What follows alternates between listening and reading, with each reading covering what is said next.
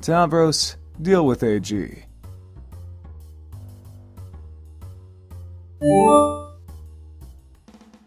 Tavros!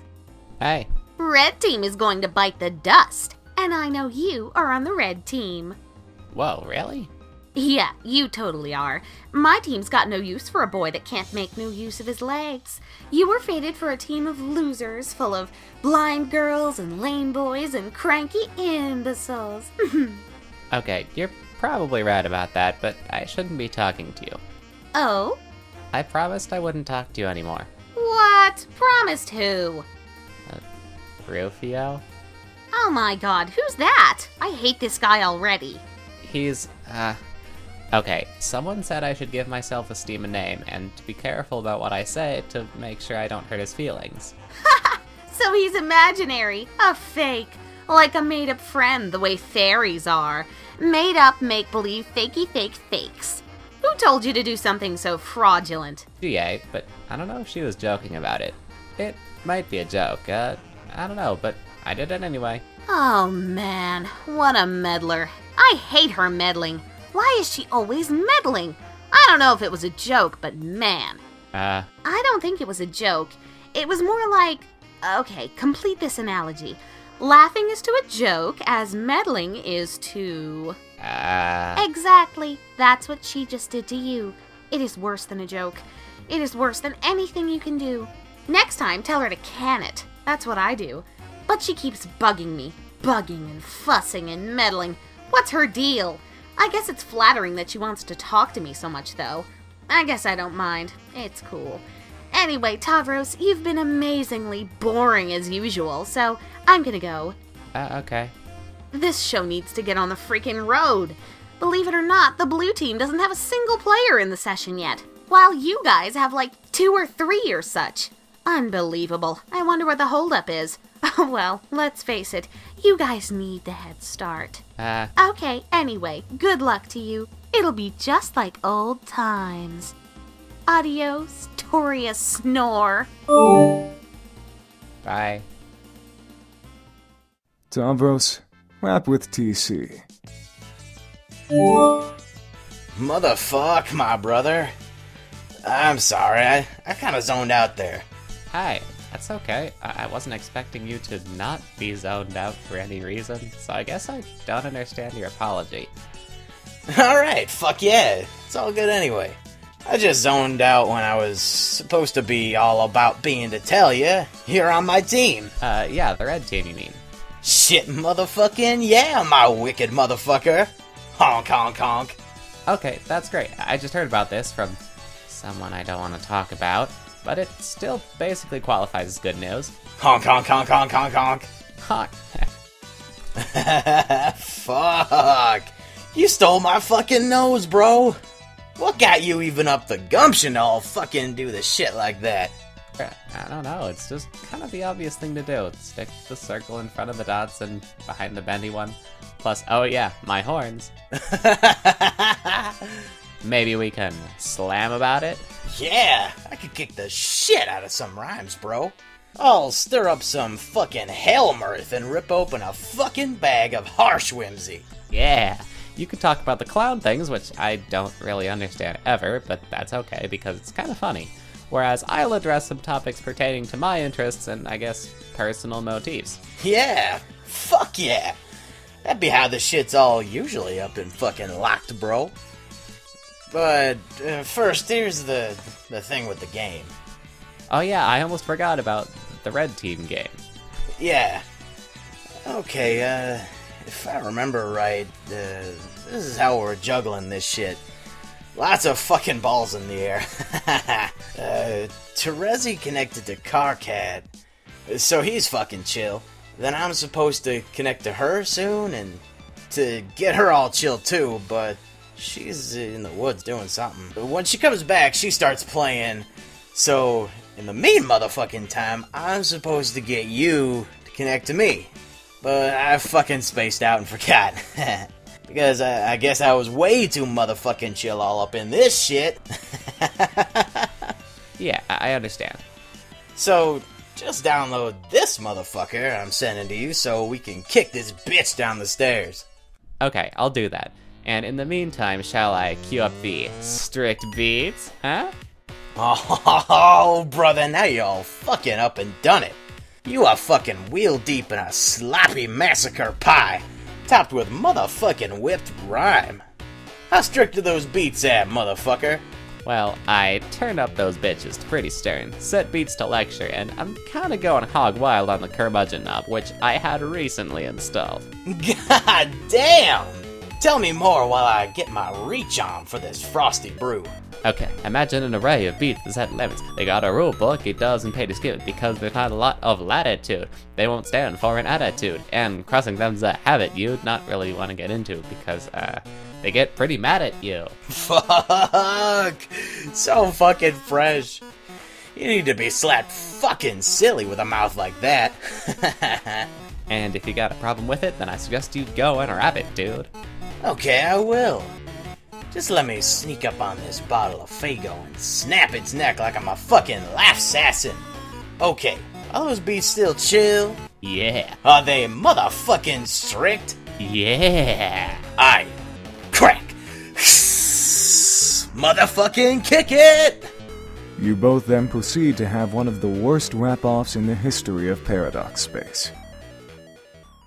You make your way through the burning woods to meet the Lucis you never had. It's time for her to hatch. It's now or never. Since the world is about to end anyway, you suppose it no longer matters if the doomsday scale is tipped. The counterweight is the skull of an ancient mother grub slain thousands of solar sweeps ago. The egg contains a rare species of dragon which remains blind until maturity, using its other senses to survive. It has balanced the skull here for millennia, waiting for the warmth of a meteor-sparked forest fire before hatching. In case it wasn't clear, dragons are real. While she slept in her egg, she would communicate with you in your sleep. After your accident, she would use your dreams to teach you to detect the world around you without vision. As you learned, your dreams became more vivid. Where before there was darkness, odors and flavors painted a striking picture.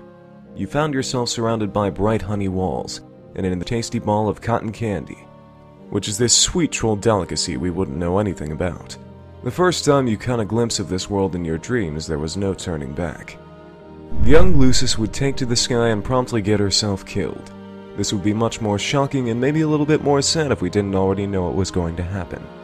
We already knew this, but of course, you didn't. The dragon never smelled it coming. She would fall to your tree hive. On your return, she would be scooped up by a sympathetic ally and deposited into the kernel sprite. Then you and she could talk. There would be plenty to discuss. The Doomsday device would display the amount of time you had to get back to your hive and enter the medium before the forest was destroyed. At the time, it wouldn't occur to you to wonder whether the device was directly responsible for the apocalypse or merely served as its precisely calibrated harbinger. And it certainly wouldn't occur to you to cast doubt on any perceived difference between those two things. It wouldn't until later, when you better understood the game you were about to play. Be the other girl. You are now the other girl. Render the girl in a more symbolic manner. That's better. We can now be properly introduced. Who's this spooky lady? Your name is Aradia Megiddo. You once had a number of interests, which in time you have lost interest in. You seem to recollect once having a fondness for archaeology, though now have trouble recalling this passion. It nonetheless has led you to find your present calling, which came through the discovery of these mystic ruins on which you presently stand, and which you recently desecrated out of boredom. Guiding you to this calling were the voices of the dead, which you have been able to hear since you were young. The voices have become louder as the Great Undoing approaches.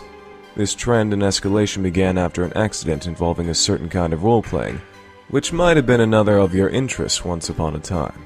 It doesn't matter much anymore. The accident resulted in the death of your Lucis, which prompted you to leave your home and take up these ruins as residence. On the instruction of your ancestors, you have recovered mysterious technology from the ruins, and convinced a friend to adapt it into a game that will bring about the destruction of your civilization. And by convinced, you suppose you mean tricked. He has tentatively named the game Sigrub, which is a word that is not terribly elegant. If it were marked by a legitimate game company instead of rapidly patched together by a young hacker, it would ostensibly be given a better title. He is presently mobilizing 12 friends to play it, including him and yourself. He believes he will lead the blue team, but he is wrong. Your troll tag is Apocalypse Arisen, and there is typically a pronounced hollowness to your words. What will you do? Aradia. Retrieve computer. It's not up to you to decide what you retrieve from your Sylladex. It's up to the spirits.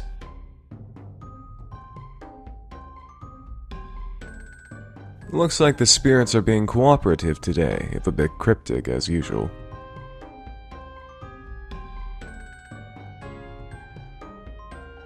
Who's this douchebag? You found this baffling artifact some time ago on one of your digs. The creature on its facade is completely mystifying.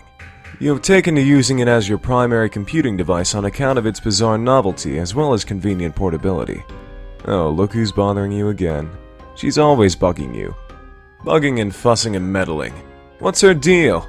You guess it's flattering that she wants to talk to you so much, though. You're okay with it. You're okay with a lot of things.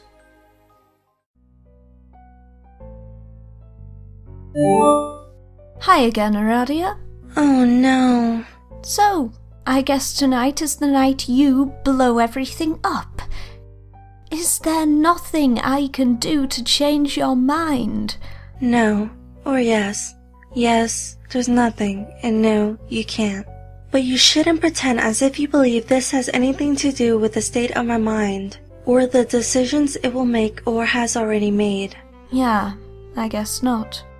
I thought I'd be friendly, though, and remind you that you do, in fact, have a hand in all the terrible things that are about to happen, because that's what friends are for.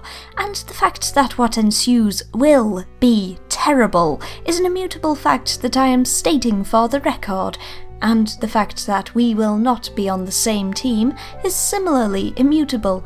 It does not mean that teamwork is what isn't taking place here. Sorry, I didn't follow that. I'll be here to help, if you need me. Okay, thanks. Tick, tock, tick, tock, tick, tock. Waiting for the apocalypse is so boring. You guess you'll check on Solix to see how he's coming along with those teams. You then had a conversation we already read, which began like this. Did you set up the teams? And ended like this. I'm coming up. And then you went up.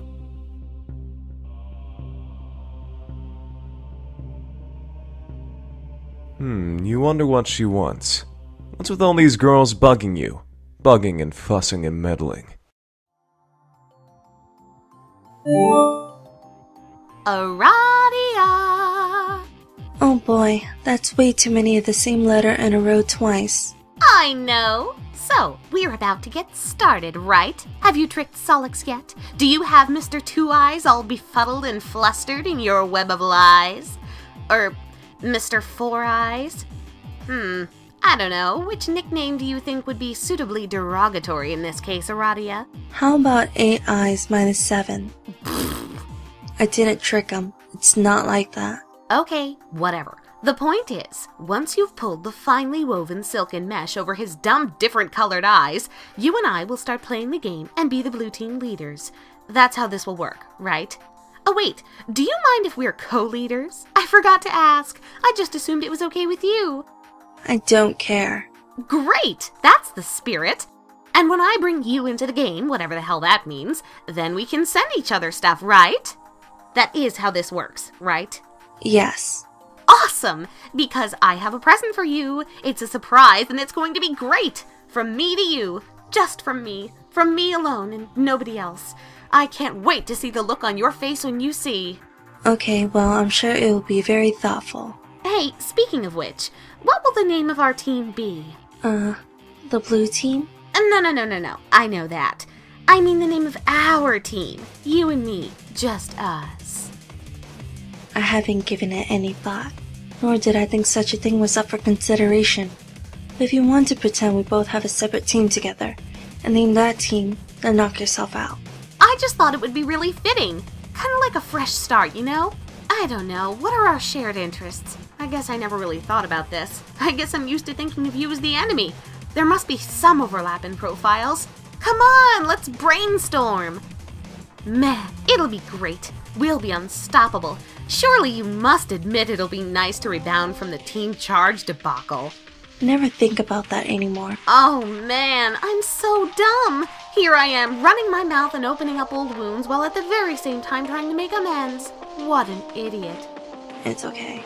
Hey, speaking of which, that loser isn't gonna be on the blue team, is he? Which loser? Your old team buddy. No. Oh, thank fucking goodness. Talk about dead weight. You made the right choice, leader.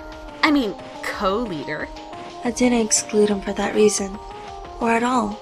You're just not getting it. You never listen. Man, now I've got this huge beef grub lodged in my nook just thinking about him. I'm gonna go give him a hard time. Let me know when you're live. Later. Don't do that. It's really childish. Wow. Be the mysterious spider girl. You try to be the mysterious spider girl and fail. She's way too mysterious for you to be her yet. Seriously, what's up with those glasses? What's up with that robo-arm? What's her deal? She guesses it's flattering that you want to be her, though. She guesses she doesn't mind. It's cool. We'll learn all about her a little later. Solix, get back to Aradia. Aradia, I would like to apologize. I flew off the handle there. It was like the handle was a ball guy going really fast and I was his toupee. So, I'm sorry, it was my fault. It's okay. I hope we're still friends. Yes, we are. So, anyway, I think even though I quit as leader, I'm still gonna play the game now. Because it's either that or get totally creamed by all these fucking space boulders. Hey, maybe we can make the best of the game anyway, even though I guess we're gonna lose. No, I'm sorry. You can't, Solux. Not yet. Oh my god! You're gonna give me shit again? After I crawled on my belly like that, all groveling at you? Like some low-class guy with whatever color blood is lower on the hierarchy than mine? What's worse than yellow? Fuck this confusing caste system. Anyway, screw you! I'm playing this game right now! No, you're not. Trust me. Wait, what's this? Are you hearing that spooky message from the grave? It's my ability to give a shit, which just died. This is where you laugh again. Come to the window. Why? Because I'm outside. BS. Take a look. I don't see anything out there. Come closer, you'll see me. I promise. God, I am just bulged deep in the fecal matter of a wildly incontinent hoof beast, but okay, I'll indulge you. Here I go. Okay, looking out this lousy, stupid goddamn window. Lousy, stupid goddamn psychics. Nap time. When you would finally wake up, you'd discover all of your teammates had connected to each other and entered the medium. You would be the last to enter. Your long nap would facilitate a series of important dreams that would prove essential in support of your teammates. But here and now, the destruction of your hive would be imminent unless you could quickly establish a connection to the first player of the group and complete the chain. Solix, wake up. The mind honey. Some of it got in your mouth. You do not, under any circumstance, eat the mind honey. Since that moody kid is busy flipping his bifurcated lid, we might as well take a moment to get to know this silly cat girl. Gosh, who is she? Your name is Nepeta Legion. You live in a cave that is also a hive, but still mostly just a cave. You like to engage in friendly role-playing, but not the dangerous kind. Never the dangerous kind. It's too dangerous. Too many of your good friends have gotten hurt that way.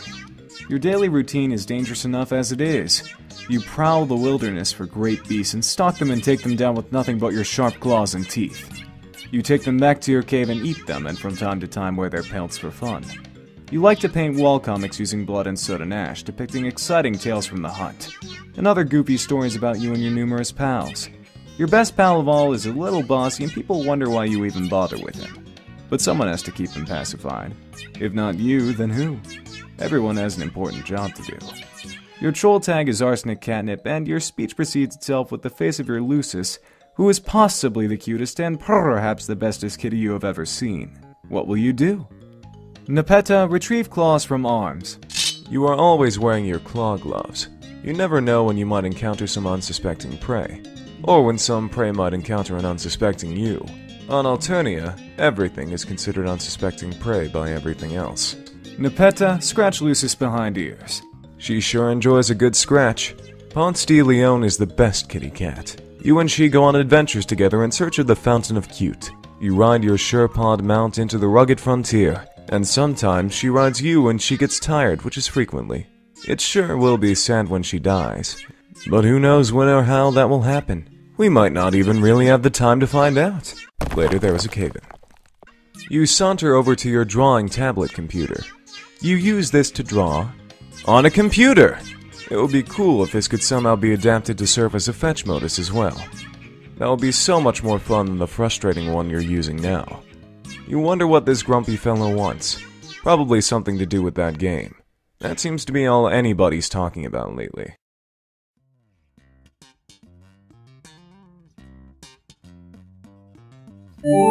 Hey. Ixie perks up curiously. She wiggles her rear end a bit and then chases something she sees bounce into one of Carcat's shoes. Carcat can't believe he has to sink this low. Carcat can't believe he's asking an autistic girl in a cave to join his team. Carcat mystifies in infinite befuddlement over the fact that you are presently the best remaining candidate for the red team. I am? I mean, Ixie says I am? Wondrously? Yes, and Carcat can't fucking believe that. Carcat thinks about that a bit, and his jaw drops open and breaks a huge column of bricks like a fucking kung fu master. Ixie gathers up all the brick pieces and builds a cute little house and invites Carcat inside. Okay, good. It's good that you're talking about building, even if it's in the most inane possible context. You're going to be doing a lot of it. Yes! That sounds fun! Okay, what do I do? Okay, briefing. Me, Terezi, Gamzee, and Tavros are all playing now. The connection order is AT, TC, GC, CG. We need someone to connect to Toreador and get him in the game. I have GA lined up for the red team because she is one of the few remaining sane ones left to play. Okay, the only sane one, but she doesn't want to connect yet because of some mysterious bullshit. So I was like, whatever, what else is new? So I guess that leaves you! Terezi said she had you lined up to play back when she was the fake leader, so I said fine. So just connect to Tavros, and later we'll worry about getting you in. Oh, right! I will talk to him about that. Oh, Ixie pauses and looks up with a bit of chagrin. I forgot I have to talk to someone else about this. I have been procrastinating. Oh, God. Are you really serious? It's not that big of a deal. This boggles my mind. How can you be best friends with the only guy on the planet who's a bigger asshole than me? He's not so bad. He's scum. But do whatever you've got to do, I guess. Tavros is waiting. Nepeta, consult with friend on the matter. Ixie twitches her friendly whiskers at CT. Hi. CT perplexes over where he put that important wrench that he needed for building a fancy robot or something. He says, "Now where did that silly old wrench go?" Look, what are you expecting to accomplish with this? But oh look! CT peeks around the corner to find that a very playful kitty has stolen the robot wrench. It's now kicking it vigorously with her hind legs. This is foolishness upon 100,000 prior equally unsolicited foolishnesses. You'll stop now. Rawr, you're so lame! I'm not. I'm fine. No, lame. No, I'm not. Lame. No. You've never played a fun pretend game with me. Ever, even once. Even Carcat does it sometimes, even if he does mean it in a grumpy and insincere way. But at least it's still fun. Yuck. Don't pollute my incoming data stream with his name or any sort of excremental language you pick up from his ilk. I see right through your stupid act. Who are you trying to kid? Look how you go out of your way to use those words that have X's in them, so that you can use your silly percent signs. Or use those absurd words that you can shoehorn 100 into, even if it's not strictly replacing Lou. You are so transparent. I can tell you like to play games. Deep down, you are a guy who likes to play games. I can smell a guy who likes to play games from so far away with this nose, you have no idea. If you're looking for a loophole through which you may extract concessions from me, you'll have to look elsewhere. See? What the hell? Nepeta, what did I say about that awful language? I won't stand for it, and you'll stop. Oops. Sorry. Your fraternization with the base classes have loosened your morals. Can't you see this? No, I don't care. They're fun. And I don't know anything about classes or bases or blood color. It doesn't matter. What does green blood even mean? It doesn't mean anything to me, and it shouldn't mean anything to anyone else. Well, green blood is okay, but it's not great. But that's why you're lucky to have me to look out for you, because you don't know better, and you can't fight the role the mother had in store for you. You are such a hypocrite. You pretend to be so high and mighty, but I know you're not, and I know you like games. Look at that silly little bow and arrow you always type. It's always there, you never forget. Why would you do that if that wasn't a playful, fun thing? I am so onto you. My bow and arrow are highly dignified symbols. Well, BS. Archery is among the highest and most exceptional crafts, held in tremendous regard by the most aloof classes for centuries. You suck at archery. No. Yes. No. Yes. No, I don't. Yes. Yes, yes, yes.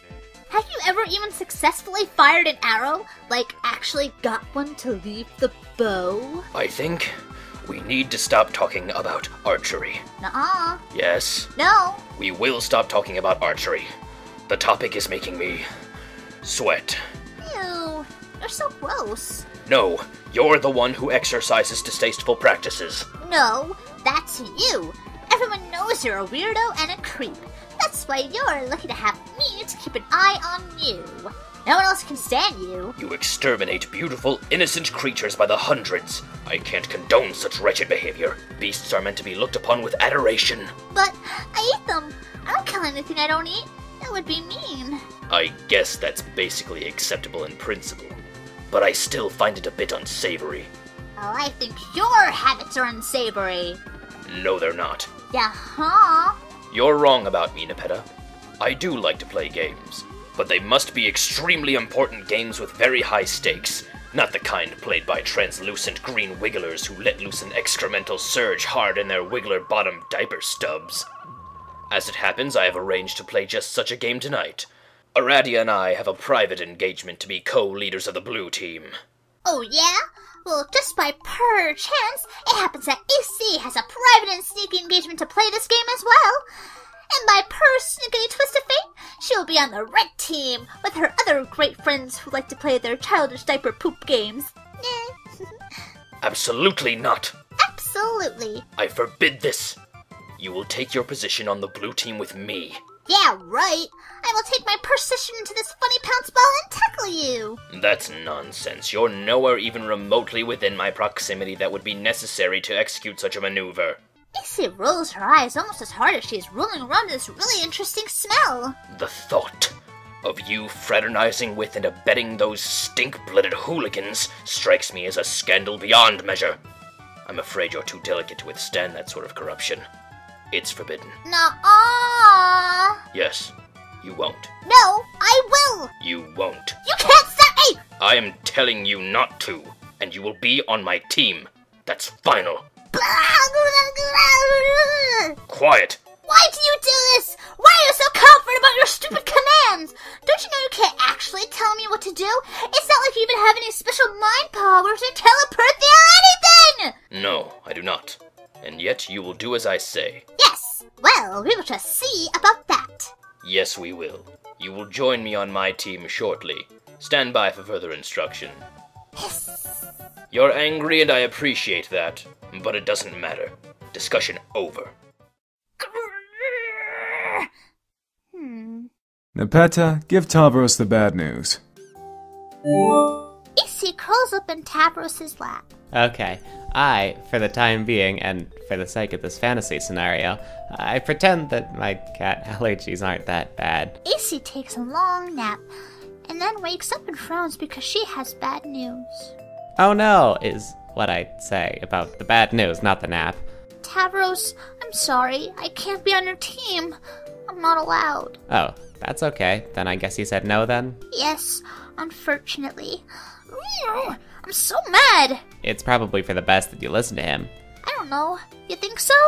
Well, if you didn't listen to him before, you might have played games with us before, and something bad might have happened to you. Perhaps. But still, I feel bad. I'll find another player. It's not a big deal. Good luck being on the blue team. Okay, thanks. You fondly recall your days of far more intensive role-playing. It seems like so long ago now. Aside from a few unfortunate moments, it was a lot of fun. If you had to do it all over again, you suppose you would select better company. Maybe this game you are playing tonight will rekindle some of that excitement. Tinkerbell?